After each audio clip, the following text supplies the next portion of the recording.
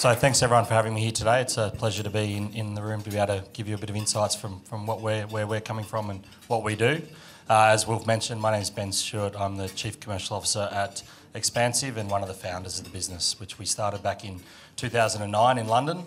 And originally the idea was to look at bridging the gap between finance and project development. And that was sort of the original idea, which kind of went through a few iterations and died a sad death at a few occasions. And then we ended up seeing an opportunity in the carbon space to bring technology and market infrastructure to a space that we thought was going to grow quite significantly. And we saw the voluntary carbon space as a key place for us to play in, and saw some pretty interesting dynamics that were going on there, probably a decade earlier than the market has probably come to be there. But it's allowed us to get into a pretty good position. But what we do at Xpansiv is we provide an exchange platform for trading in the carbon space, in particular the voluntary carbon space.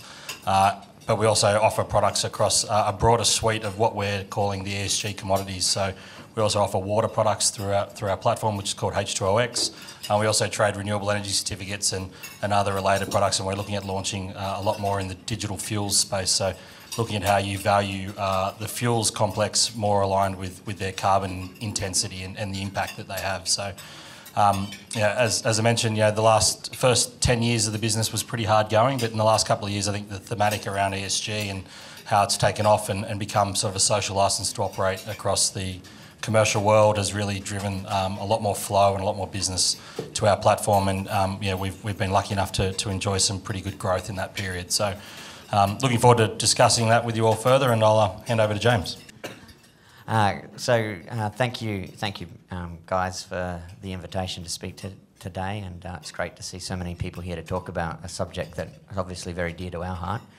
GreenCollar, we don't think of ourselves as a carbon business. We're an investor and developer in environmental markets and have been doing that for well over a decade now. And we started our business with it's a sort of interesting story. A lot of us had worked on the other side in policy or in finance, where there was an increasing desire to want to invest into ways to incentivise good land use planning, good land use choices, things that would deliver soil carbon, restore farmland, etc. But the counterparties to take advantage of these market ideas just didn't exist at the time. And I was actually doing this in Africa, where we're sort of working with lots of smallholders and trying to figure out how do you connect that to a market that's interested in buying a biodiversity outcome or a water quality outcome or a carbon outcome. And so we wanted to demonstrate that this can actually work. And so we set up the company, as I said, over a decade ago, with the view to show that if you get the incentives right, there should be no reason that we think of any of the services that we produce on a farm different from the services we currently produce and get paid for, like food. And so over the last decade, we have grown up a considerable footprint in the Australian landscape, particularly around carbon, but we've launched a water quality market in the Great Barrier Reef in the last, it was an idea on paper 5 years ago, and today Wilf actually sits on the board of an independent market operator in Queensland, and we have a functioning water quality market in North Queensland and along the Great Barrier Reef catchments for water quality improvements, so reduced nitrogen and reduced sediment. And we're doing the same thing in biodiversity and plastics. Always what we are most interested in, what we do, is how do we maximise value? There's a lot of conversation always, how do we reduce cost? I think it's the entirely wrong way to think about these markets that we're trying to evolve.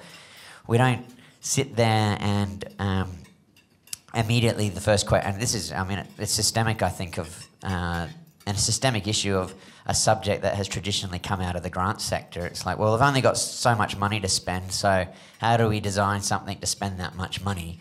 Instead of saying, these services, we say there's a market failure, we say that we have a problem with Great Barrier Reef, we say we've got the problem with climate change, we've got to pay for the solution. And as land managers and people involved in land management, we're best placed to deliver that solution. But how much is it worth? What's not the least cost that we can do it for, but how much is it actually worth? And so our big focus is finding that alignment with landholders. How do we actually get maximum value for the sorts of services that we can provide? And how do we expand that suite of options? And so, like Ben very looking forward to having the conversation here today about what the future looks like for carbon and sort of ESG and biodiversity plastics markets in general. Thanks, Ben and James. The plan for today is really to have an interactive panel. There's 100 people, I'm sure a lot of questions. I might just get the ball rolling though. The focus a little was on the opportunities in Australia to start with, and will necessarily broaden to international markets and the like. But I thought, first of all, given as George alluded to, sort of recent changes in Australia, it seemed worth getting from both of you sort of supply and demand views on the Australian carbon market. And I know, Ben, sort of the international demand has taken off, and indeed that the appetite for the supply. So perhaps there's an opener from me, and then we might start to get the discussion going. If I could get your views on those supply and demand dynamics at the moment and the opportunities in Australian carbon. So I think on the supply and demand side, especially in Australia, we've seen a pretty interesting period, and this is a little bit as a result of markets that are really policy driven. So predominantly the markets we operate in are global markets that are not policy driven. The products are developed, but the drivers for who's buying them or how they're valued is a free market. So if a corporate wants to buy a particular product to meet a net zero target, they'll look at those products and they'll value them, and if they can meet the offer price that the seller wants to sell them for, that supply and demand dynamic will find its own way. I think in the Aussie market, especially with the ACCUs, you do have a little bit more of a policy driver around certain things that can influence the price of that market. But on the whole, I think it's a market that is seeing significant demand and will continue to see significant demand. And I think that there's a big opportunity for a lot of innovation and a lot of new projects to come to light to help meet that demand. And we are seeing that come from not just domestic buyers, we are seeing international buyers that do see the value in having something that's sovereign backed by government as adding extra value, and as such, you're sort of seeing the price of ACCUs. It went up $8 this week on the back of the Labor win. Some products are now trading at $50, but then the international equivalents are probably trading around the $9 to $15 range. So that's just a little dynamic there that's coming through in the value of those markets. But I think the demand seems very healthy, and I think there's a lot of opportunity for more innovation and more products to come to light, especially from an Australian context. What I find really interesting is that, particularly in these markets, we spend our 24 hours a day thinking about this, right? We've got a problem that is this big, and we've got a market, as far as carbon goes, that is maybe that much part of the solution. And so, as to the demand is ultimately overwhelming relative to the ability to meet the supply of what we can produce. And by extension, not just carbon, all these ecosystem services that we're talking about, water quality, biodiversity, habitat, plus food production, there's only more pressure every year as a result of changing climate and economic pressures, and these resources become scarcer to produce.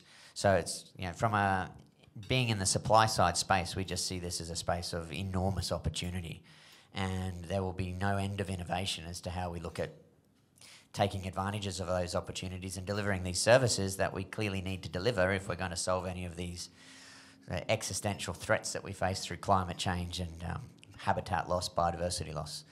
The way in which we solve that will continue to evolve. So from where we sit, we're interested in actually producing the product, which is an emissions reduction or a water quality improvement first. Then we think about the policy environment second, because it will continue to evolve. As Ben said, it has been very government driven to date in Australia, which was sort of a retrograde step in many respects from where we were a decade ago, when we actually had a much more of a free market with the base line and credit mechanism that we previously had. So that will change. In the short term, the demand for ACCUs is very, very strong. I think one of the challenges we face in understanding what's happening in that market, it still remains very illiquid. So whilst there are trades where you see price bouncing around like this, it's a fraction of the market. You're not really seeing that underlying supply and demand dynamic. And from where we sit, we our observations would be that the price has been more stable than perhaps the short-term volatility that's reported suggests, and also it remains very strong. So we are seeing pricing that people were forecasting for 2025, 2026 happening now. If you went back 6 months in time, no one was forecasting that there would be carbon prices in March, February this year where you would be selling at $40 or $50, and that has come to fruition. And as Ben said, particular products are continuing to sell at those prices. So very healthy. It does mean that as there's much more participation in the market, much more scrutiny, so constant demand to respond to that scrutiny, demonstrate the integrity in the market, really, really important subject for everyone at the moment. So the incentives in this market is to stop me asking inane questions. So could I ask, Robert Hardy has a microphone. Thank you, Robert. Could I invite you to pick the brains of the two gentlemen here who've given great answers so far, and look forward to the discussion. Thanks, guys. Marcus Kalbitzer, Bridge Lane. We've got a carbon project overseas, but one of the experiences in going through this is actually the measurement side of things. And today, measurement's done ground truthing, soil sampling predominantly. And there are some other advancements in that area. But how do you guys see that playing out? Well, how do you guys see that today, and how do you see that playing out into the future in terms of cost of measuring the amount of carbon sequestration? Yeah, that's a great question. And it goes a little bit back to my point before about value versus cost. So there's always a trade-off. And there's been a big focus historically, particularly in Australia, I'd say in the last few years, as we're trying to get soil carbon into the market. And one of the inhibitors on that has been the price of carbon, because it's been down here, and the cost of doing measurement effectively has been up here. And so whilst the price was suppressed for policy reasons, the other option was to go and look at, well, how can we reduce cost? It's a challenge, and this is not just for soil, I'd say for all methods, that the desire to try and do it all remotely from using remote sensing imagery, etc., is a strong desire, but the reality is the technology is probably not there. And we do this firsthand every day of the week. We are heavily invested in soil carbon in different ways, and we invested into AgriProve as an example. We've been running pilots and research programs with various institutions, Australian government, for over a decade, particularly on the remote sensing question and ground truthing data. There are ways to do it, but every time we do it, we give up something.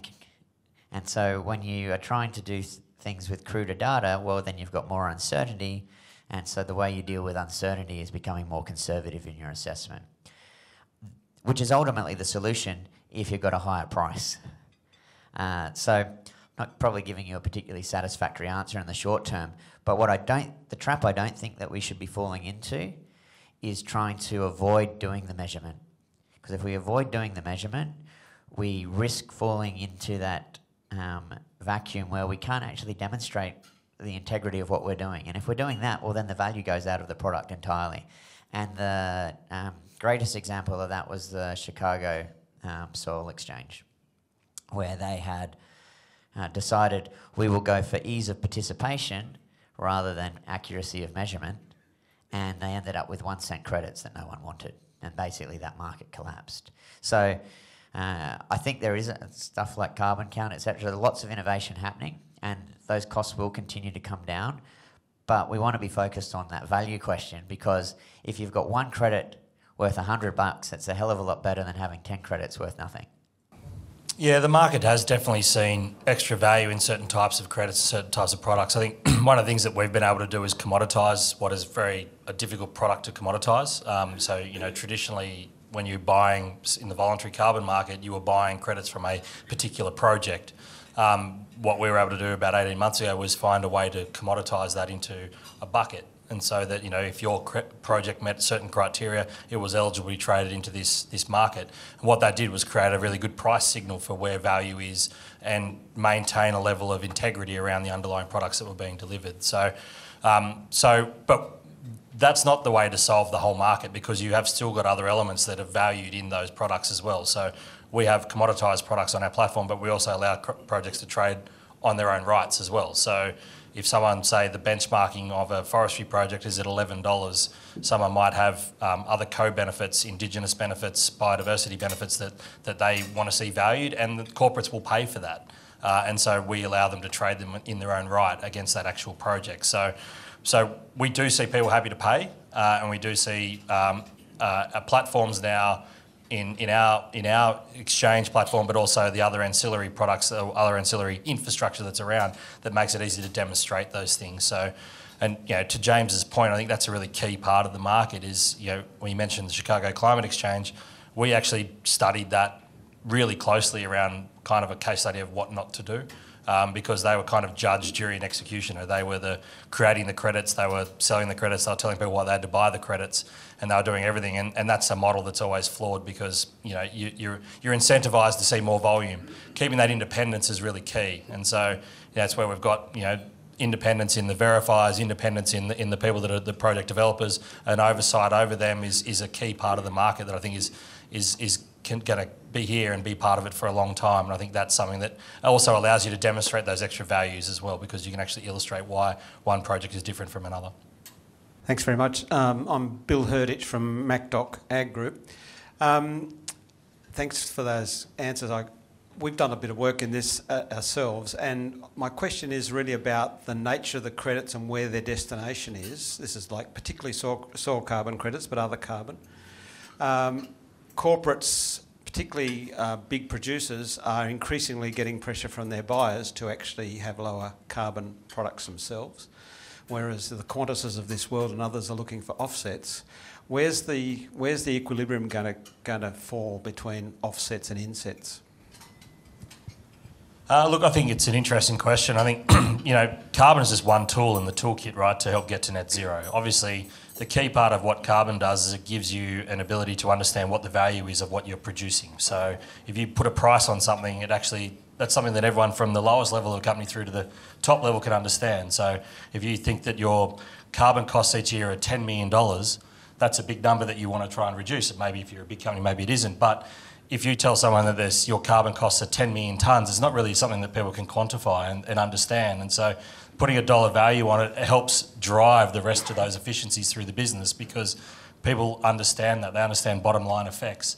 And so that carbon becomes a key part of helping that be understood, and having a carbon market through the carbon credit product has been found to be the most efficient way to do that.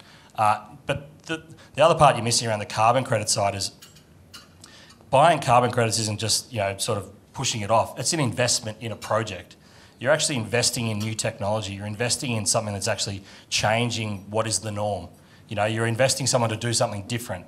That's the key. And without that investment, a lot of those projects won't get off the ground. So it's a mechanism by which value is transferred to the project so that it can actually be built and be done. Because without that carbon asset, a lot of these projects wouldn't get off the ground.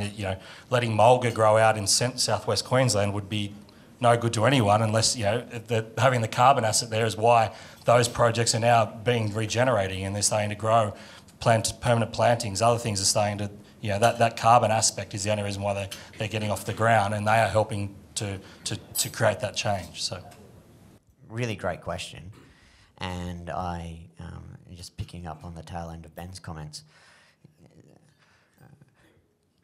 Take a step back for a moment. The offset and inset, as either of those ideas, take us a little bit away from why we were even trying to do this in the first place, which was, we say there's a market failure, which is we haven't put a price on the cost of carbon emissions. And if we had an emissions trading scheme a decade ago here, we probably wouldn't be having a debate about offsetting or not offsetting, because the idea was there's a whole economy here, and across that economy there are things that we need to do. One of the things that we need to do is get out of coal, fossil fuel emissions, and move over to renewable energy. Another one of the things that we need to do is slow the rate of vegetation loss and improve soil carbon. We need to do all of these things if we're going to get anywhere near actually solving the problem. And so each of those things comes at a different price, and if we've got an efficient market working, we start to buy up that cost curve. we didn't have a market a decade ago, and now we're in a different situation, and we've got to come at the problem faster and harder, and we've got to try different things. The market is part of that solution. Direct intervention is part of that solution. And finding other ways to put value on those benefits is part of that solution, which brings you around to the insetting question, and how does that actually relate to who's buying the credits? What's their hierarchy of their pathway to being net zero or hopefully carbon positive? Avoidance first, mitigation second, and then after that, offsetting as a solution, which is effectively saying, well, we can't go any further at the moment, but we're going to help someone else on their journey. What's interesting, I think, about the land sector is that you've probably got a lot more potential to solve other people's problems once you've solved your own. So if you've got a pastoral estate or a grain operation, you'll be able to offset your emissions through an insetting product and sort of value add your product that comes off the farm probably with that much, but then you've got this extra benefit that you can deliver. And I think this is sort of the question where this journey ends up, is that what am I using for the value adding of my other products that come off the farm versus what am I selling discreetly to those that need a particular service? And one of the philosophical drivers for us on this is that we want to explicitly price each of these different services. We don't just want to bundle it all up into a sort of carbon credit plus with some nice other stuff on the side and sell it for a $2 premium. If somebody wants water quality, you want to say, who's prepared to pay the most for water quality outcome? If somebody's particularly interested in biodiversity, who's prepared to pay the most for that biodiversity benefit? It's really important, because there's one thing that anyone that's running an agricultural enterprise in this room will know, is that the best way to get a better land management outcome is more money through the farm gate. If you've got more profitable farms, you have better conservation outcomes at the end of the day, and that's where we need to end up. Robert Hardy from the Farm Riders Committee. George mentioned before the changing political dynamic in the last week, and certainly you've both referred to what happened a decade ago. How do we prevent this argument around you can't be green if you're in the red, to the point you just made then around profitability on farms? How do we prevent this from becoming a political issue again and being re-prosecuted in the same quite negative fashion as it was a decade ago? But equally, how do we make sure that my word, do-gooders in marketing departments in some of these places like Coles and Woolies and other businesses that might be buying carbon credits don't then suddenly decide that they're going to start telling farmers how they're going to produce their product? So one of the issues that somebody who's been part of industry discussions around managing this sort of stuff is a question of control. Yes, you're paying for it, but he who pays the piper plays the tune. So how do we make sure farmers maintain control over the way they produce their product, and it's not being dictated to them by shiny bottom marketing gurus who sit in capital cities? Yeah, that's a fantastic question, and if you don't mind, I'll take it. Again, one that we think about a lot too, and it also enters into this risk of greenwashing space as well, that question, right? Because people maybe want to do this much and then claim they've done that much. See the problem with handheld microphones and gesticulating? There's a lectern there. I'm sure Wilf won't mind if you share it. So how do we stop it? I mean, I don't think it's with anyone's power to completely change the nature of the political environment. It's very difficult. But I do think we have a very powerful moment here. And we've got... What's interesting about the parliament we've just got is that Labor's only just getting to a majority. So there's a big sector there on the crossbench that is particularly interested in existentially the issues that you just described. They want to see real action, but they also want to see strong market-based and economically rational policies to get there. So I think there's a really interesting opportunity here in that moment in time to try and set some of those parameters and set those parameters in the right way that they are lasting and forge more of a consensus. I also think it's interesting that whilst they've retained... So if you say there was a swing against the previous government, but the rural space appeared not to change substantially politically, I don't think that's really true. I think that there is more and more change happening out in the rural sector than we probably realise. You can go out to Western New South Wales, you can go out to Western Cobar, and these guys, Western Queensland, and these guys are more informed on climate and carbon than anyone would ever give them credit for. They don't necessarily have a consensus view, and I think the politics is slow in catching up to that, and they will get there. They will get there. And so the political issue then, as we get more consensus, becomes less of an issue, and it now becomes more of a contest of what's the best way to do this. And that's where we need to keep pushing the conversation. What's the best way to do it? Buyers will set terms. Buyers already set terms for how they want to do things. Where you're on the other side of that equation is you can also lead.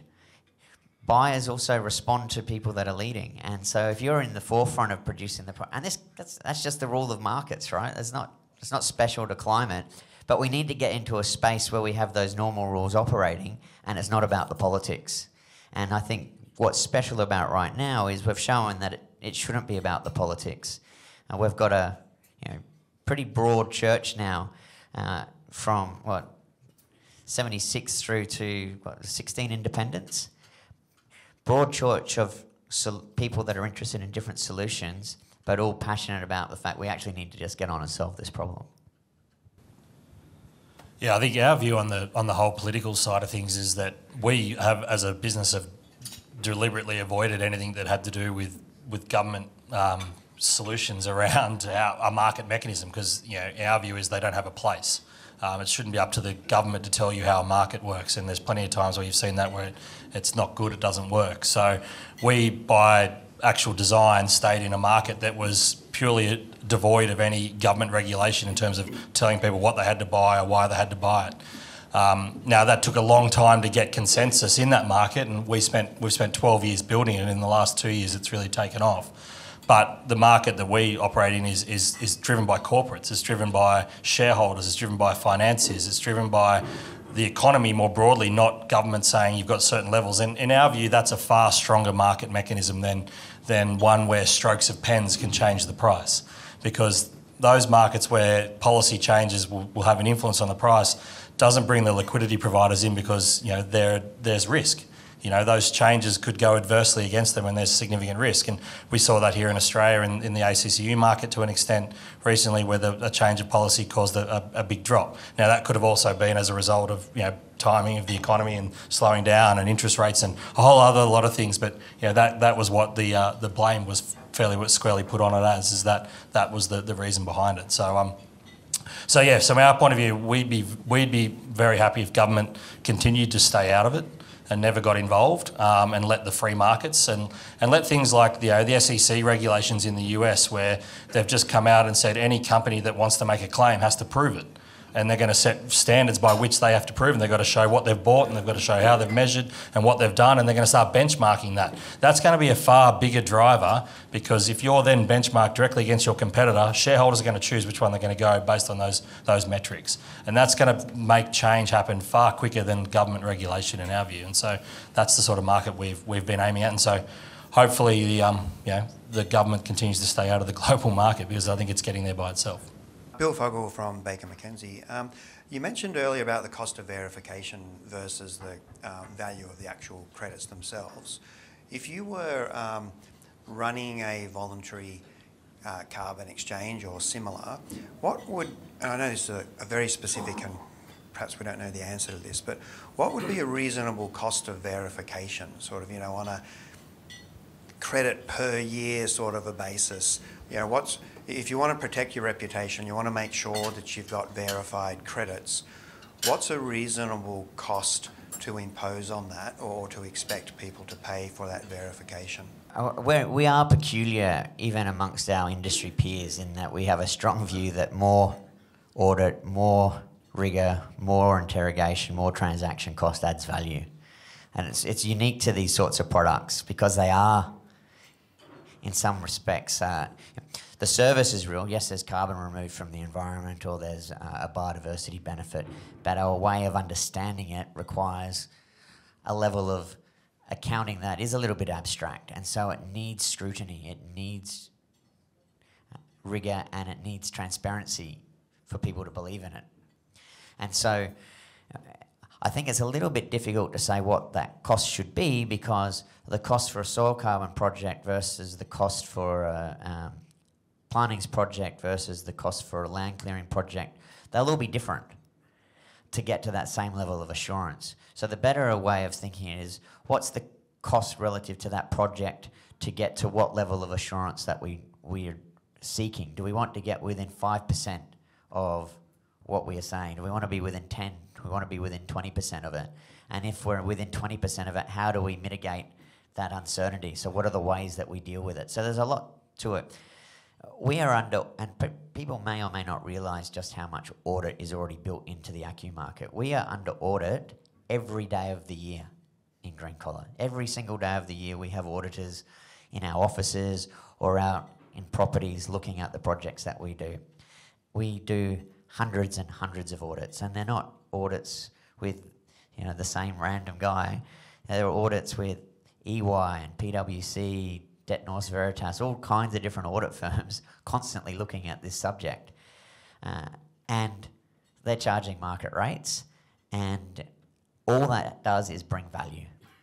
Because the more the cost of audit increases, our prices reflect that, the higher the value of the credit that we're ultimately selling. And right now is a great test of that, right? Because if you're not able to, in the face of a lot of criticism, turn around and actually defend what you're doing, you're in trouble. So not everyone's interested. Plenty of buyers will be happy to rest on that assurance, but 1 in 10 is going to come and say, well, show me the data. Show me how you actually did this. And you've got to have done it. So for me, you can't place enough value on that process without being able to say what that actual dollar figure is, because it's vastly different from soil carbon to vegetation to, you know, we do water quality, we do biodiversity surveys. So some of the biodiversity assurance work that we do is in the hundreds and hundreds of thousands of dollars at the property level. To your questions earlier over here, the market responds to that too. So again, going back to that, the point, the demand vastly outstripping the supply, and the fact that, you know, sort of one of the general themes here is industry is ahead of government on this, not just in Australia, globally. Industry is well ahead of this. Maybe not as far ahead as we would like, but they're certainly ahead of where government policy generally is, and they are getting better. Again, don't misunderstand me here, there's a long way to go, but they are getting better, and we should be encouraging that and encouraging more of it. And that, in many respects, is also driven by consumer demand, because the consumers of the products that these corporates are selling want the same assurance that you're talking about. So as that happens, you get diversification, you will get products that are able to show with a higher level of certainty that something's happened than other products. That differentiates, you get differential pricing in response to that. That'll be reflected on Ben's exchange. And we will continue to be able to justify really, really high audit costs, because that is all about the integrity that sits in the market. Yeah, not a lot to add, but I think, yeah, just echoing James's point around that integrity is key. I think that's, you know, it only takes one bad episode or one thing to go wrong, and it brings down a whole decade of work that's got it to a point where there's a lot of, acceptance and trust and resilience in the products that are being traded out there. And so, I think that independence and that audit work is a key part, and I think, you know, it needs to evolve with the market. But I think if you look at it as a percentage of the cost of the credits, you know, we started trading our standardised contract on carbon offsets in of October of 2020. That product launched at 72 cents and it went to $9. So, and the audit costs, might have gone up a little bit in between that, but nowhere near as a percentage of the market. So the audit costs as a percentage of the value of the credits is definitely coming down, because the market is starting to respond, because those products are really high value and have a lot of trust, and people are really valuing that certainty they get when they deal in those sorts of products. Sam Hole from Syngenta. Firstly, I feel like a year 7 kid in a postgrad lecture a little bit here, so my question might be simple. Secondly, I work for a company that doesn't really want to become the Kodak of the ag, chem and seeds industry either, so we're investing in carbon particularly, but I feel it's a bit blind at times. It's a bit like exploring the universe. So I'm interested from an Australian perspective. Do we, as a on the oldest and driest soils, although it probably doesn't feel like the driest at the moment, in all farming continents, do we have an advantage in the global carbon market, particularly when it comes to agriculture? Is it an advantage, or is there a disadvantage? How would we compete globally? And maybe there's a few factors. I've got a view. I'm sure James will be able to elaborate on it. But look, I think we do. We have an abundant resource there in lots of land. So that's one advantage. If you think about a lot of European places, that's not available readily to a lot of people. So that is one definite advantage. I think we have the most innovative farmers in the world. So that is another advantage, and willing to try things and be, they're practically the sandbox of any innovation in this country starts with the farmers. They're willing to give most things a go and try them. So I think that's another advantage that we've got. But look, I think we have advantages in some areas, and I think we are finding those methodologies, and through the work of like GreenCollar and others, you're seeing those methodologies being honed for the Australian conditions more suitably to meet those markets. So, do we have a bigger advantage than say Canada or other places? Then probably if you look at permanent plantings, probably not. It's probably a wetter environment. You're probably going to grow more forests up there more quickly. But do they have regeneration projects like we do here? Possibly not. So I wouldn't say we're necessarily more advantaged on the basis of the types. We're just being able to evolve the types of projects to meet our conditions. And I think we have a huge resource out there in a very big land mass that I think gives us a really good opportunity. So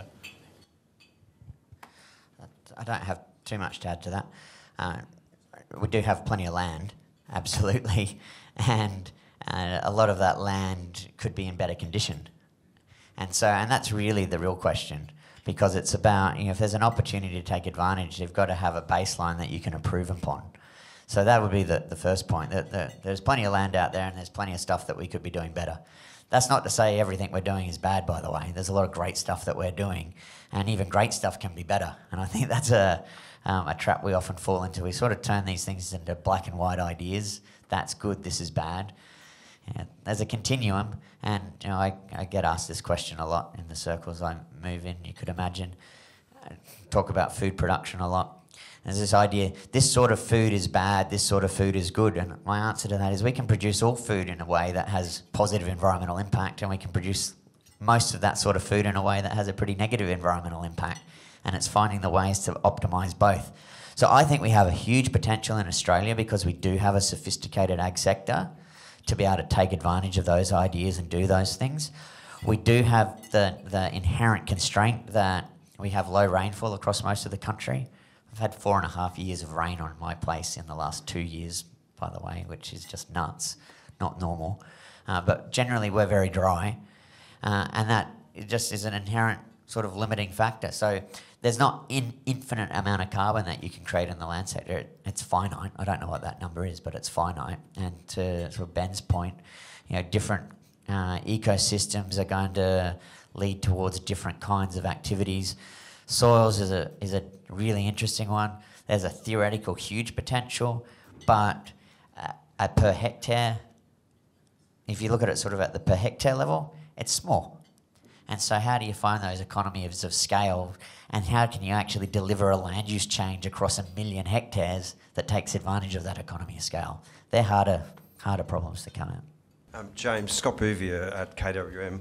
Another constraint type question is really the skills to actually deliver these projects. So in your business, if you were to scale that up 10, 20, 30 times to meet the potential projects we need to do you have the graduates, the young scientists, the economists there? Are they coming from our universities to help support what we need to be doing on that front?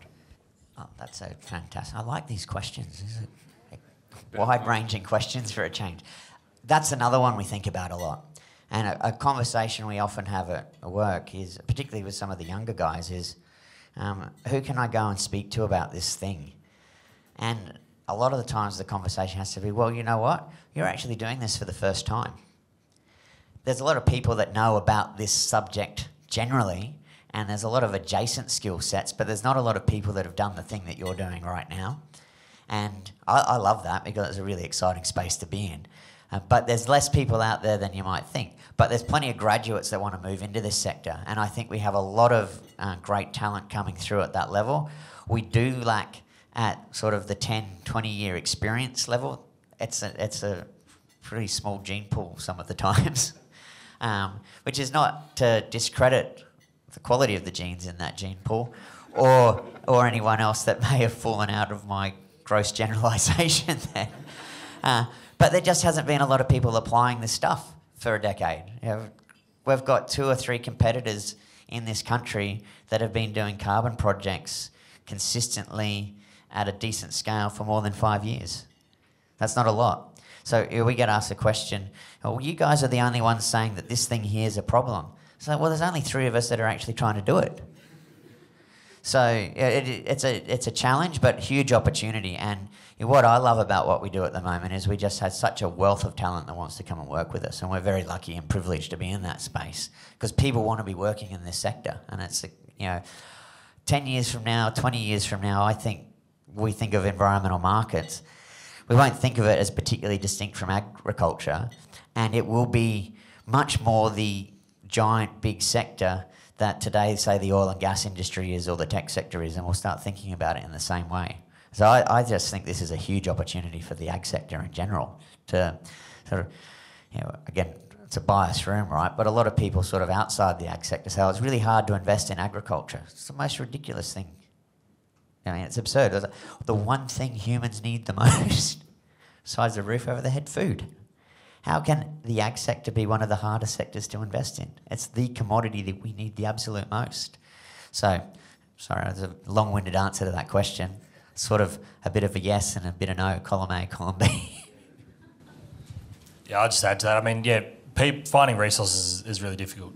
Finding resources that understand the space even more difficult. So, to James's point, there's a real centre of gravity happening around this area at the moment where we're attracting amazing, talented people straight out of university, and which is great from our point of view because they're coming in without any existing biases or any issues that they might have brought from a previous job, and so we've actually been really successful in bringing graduates through, and it's been a huge bonus for us to get those sorts of people in. Thank you both very much for your time today, and indeed, James, you made this point. Thank you both for your perseverance. What are we, almost 8 years to the day since the repeal of the carbon price. It wasn't a tax, it was a price. And you guys kept soldiering on, and I think we're all better for your businesses doing so thank you. Would you please join me in giving Ben and James a big round of applause? Thank you.